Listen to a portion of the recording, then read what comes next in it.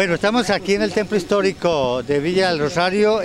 Hoy se ha escogido por parte de la coalición por el norte un grupo de partidos como lo es el Polo Democrático, la Unión Patriótica y el Partido Verde, el fortalecimiento de la candidatura del doctor Francisco Javier Cuadros Castilla.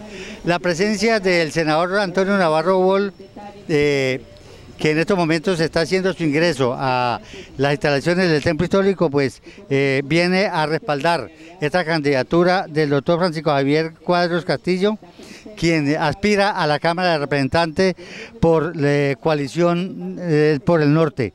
Vamos a acercarnos hasta donde está el senador Antonio Navarro, una persona muy conocida, dinámica, ha sido gobernador de Nariño, alcalde de Pasto, ha sido parlamentario y candidato a la presidencia de la República.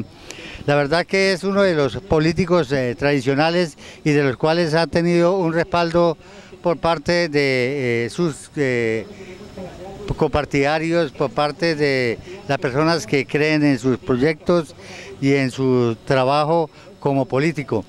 El doctor Antonio Navarro en estos momentos está haciendo el ingreso, lo podemos observar, y la verdad que pues ha sido una espera de más de 30 minutos por parte de algunos seguidores. Aquí, como podemos observar, vamos a acercarnos hasta donde el senador Antonio Navarro para poder escuchar sus impresiones de lo que va a ser esta alianza entre el Polo Democrático, la Unión Patriótica y el Partido Verde. Doctor Antonio Navarro, bienvenido a nuestro municipio Villa del Rosario, y la verdad que hablemos de lo que va a ser ese fortalecimiento para el respaldo que le da al doctor Francisco Javier Cuadros Castillo como candidato a la Cámara de Representantes.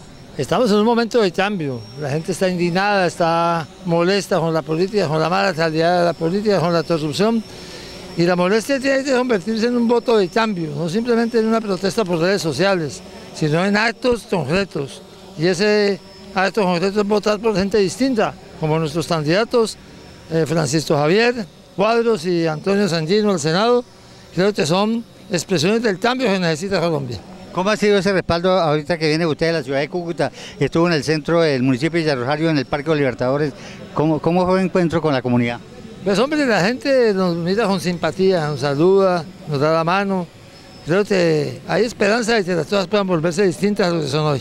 Y ese es el reto que tenemos, transformar Norte de Santander, transformar a Colombia. Y eso es la coalición Colombia, la transformación de este país.